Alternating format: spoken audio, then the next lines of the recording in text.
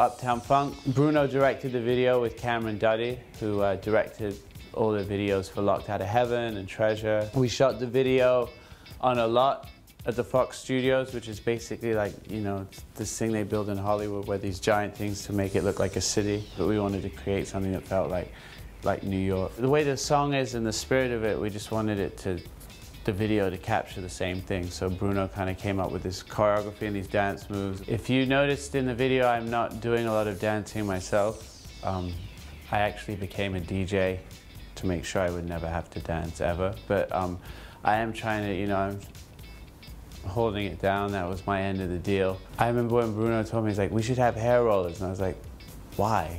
And he said, I don't know, because it's just so ridiculous and like, it's like some pimp-aliciousness. And I said, okay, then we'll wear hair rollers. At the end of the day, when the hair rollers came out, I looked like a young Maggie Thatcher, which was pretty cool. DJ Iron Lady, that's me.